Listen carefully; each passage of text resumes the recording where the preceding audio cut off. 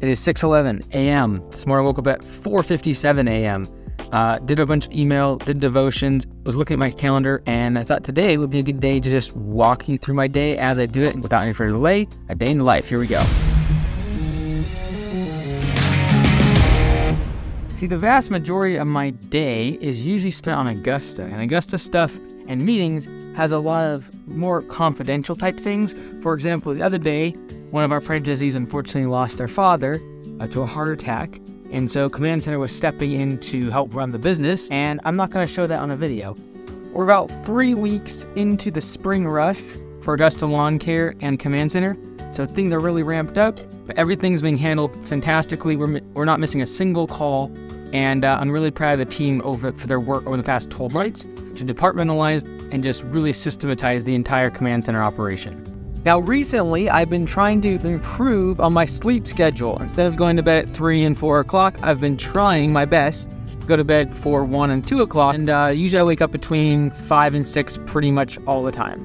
Basically what I've tried to do is flip my morning schedule. I used to work out in the evening all the time, but the problem with that is that I would eat a big meal and then stay up most of the night.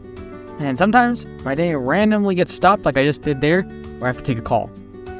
Me and Max always on the case.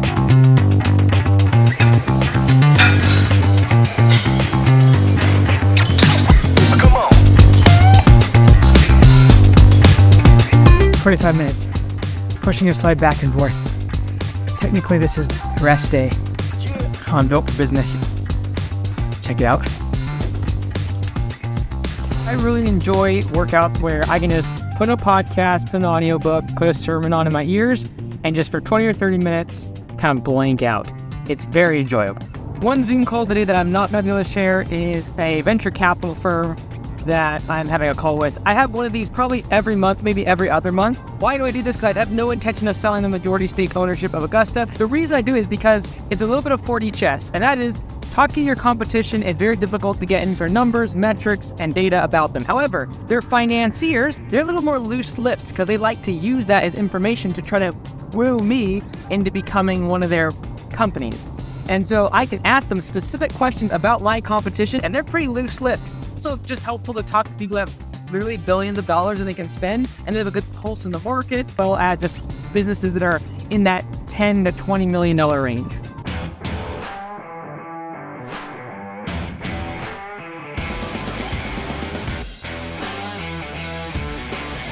And then, I don't know if we've seen this bug yet, George, in terms of the close ratio being way off on the KPIs. Did we already? Basically, our close ratio was like showing 200% or whatever, which is obviously impossible. Yeah, anything else I wanted to go over?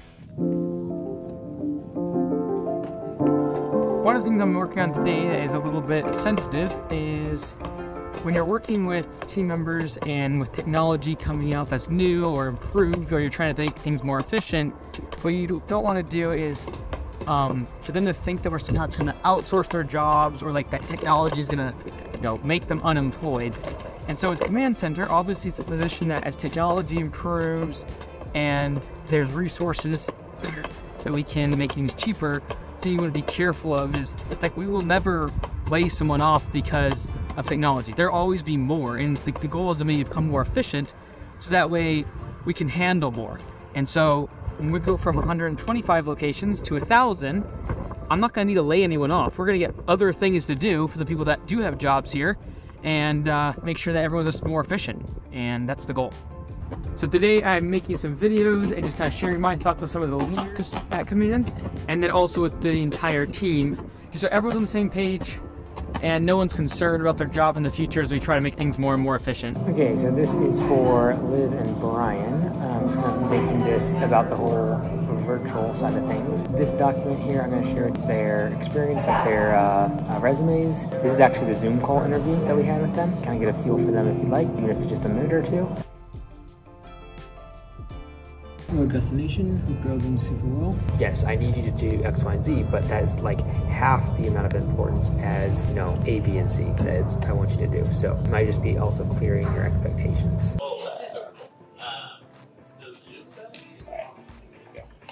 Well, $460. I need a breakdown of what they charging me $460 for. I needed cash by cash. I don't understand. They gave me $460 and they told me what all they gonna do, but they didn't give me a breakdown. What are you thinking? Storyline. Cash by cash. That's the funny part. That's not like what's cash by cash. I don't really know. Maybe she meant like case by case. Like line item by line item. I could use it as a teaching moment, like what we break down our estimates. Like we only will do it by labor and supplies. Just use the first part. She's like, I need to break down a cash by cash. Yep. And like, then I just go right into a teaching moment of like, I'll record that right now. A lot of times the customer will ask for a breakdown specifically of the estimate, and we're willing to break that into labor and then materials. But when you start going too much deeper than that and breaking it apart in really, really fine detail, customers usually get confused and honestly leads to more questions and insurance and all these other things that go into operating a business. All right, so now we're gonna take that to Terrell, give them that for the short. Look at this guy. Copilot support, printer intact. Let's go. Next up is Anytime Fitness Meeting. I'm late for. Once a week we have a team meeting. We're not far from the office. Good news, we're very close to 15,000. Whoa! Our club rank is 101. Let's go. And we're 51 for the month. It's 2,400 in the US. That's what we're in. So we're 51 for the month? Woo, 13.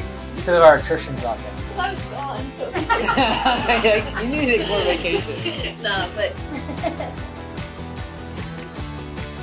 Yeah, they're having me test this thing the day out. Okay, now happened on a Zoom call with P4P software development side of things.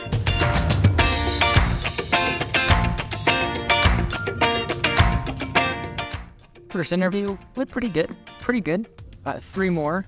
The interviews for the developers and software engineers take a little bit longer because there's actual technical things we need to go over. These interviews can take 30 to 60 minutes, honestly, if we have any interest sure that they're going to be a good fit for the team. It's honestly the bigger part, not just the technical fit and whether or not they have the skills. So 3 more to go.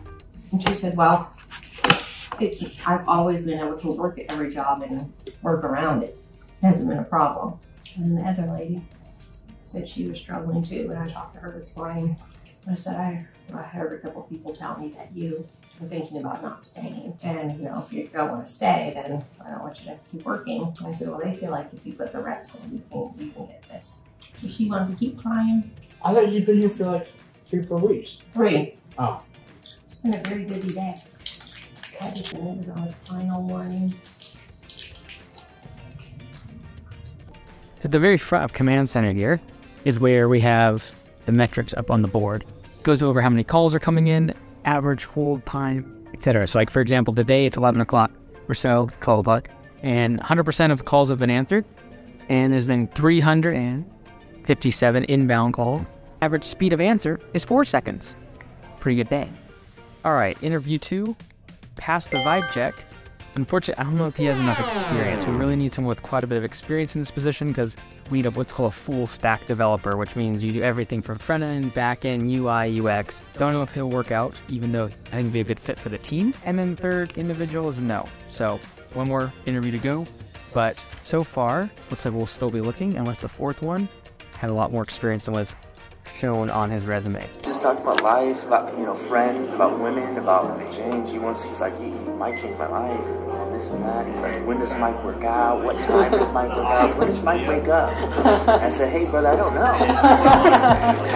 I reckon pretty early. I don't know if he sleeps much. Well, the 4th person interview did not show up. Headed out to go record the C-Suite Unfiltered, but 516 calls, 100% answered, average speed of answer 4 seconds.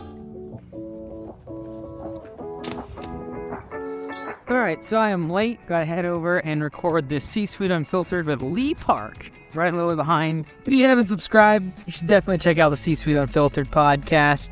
We need 1,000 subscribers by conference, so hit it up.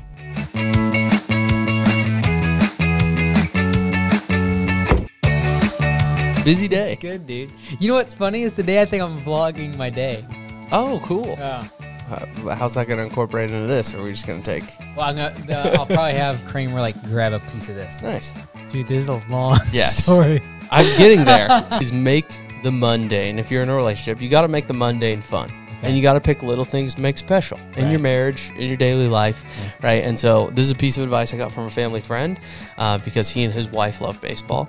Every opening day, when he comes home from work, he grills hot dogs, she makes an apple pie, and they watch opening day together. And so that's what my wife and I are going to do on Thursday.